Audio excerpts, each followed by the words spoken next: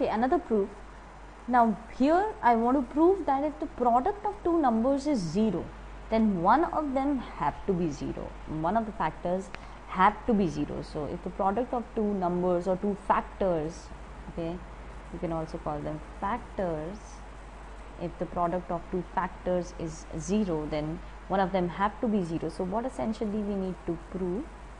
We need to prove that, say A dot B equals to 0, then either A equals to 0 or B equals to 0. So to prove it, I can also equivalently say that we need to prove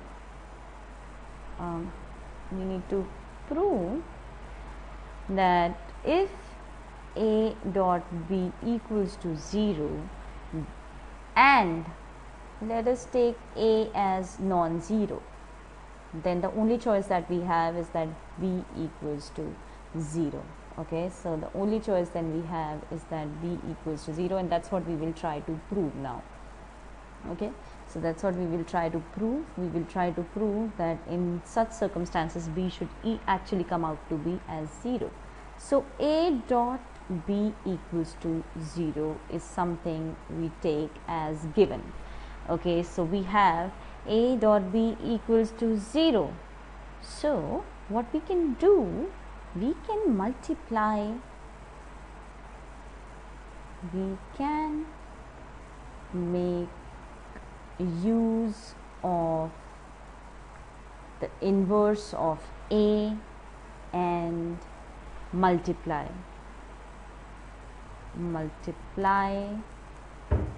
on both the sides, because this is one operation that we know is accessible in this field. Okay, this is one operation that we can operate. Okay, so A inverse dot A dot B equals to A inverse dot 0, right?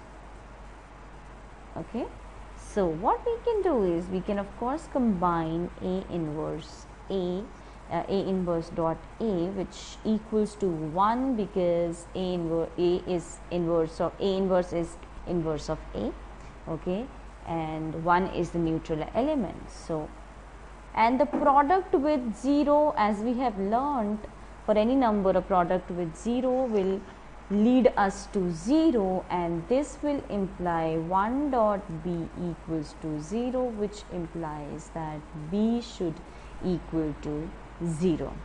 Okay, so hence we have just proved that if A and B, A dot B equals to 0 implies either A equals to 0 or B equals to 0. In this case, what we started off with taking A as non-zero and hence proving for B.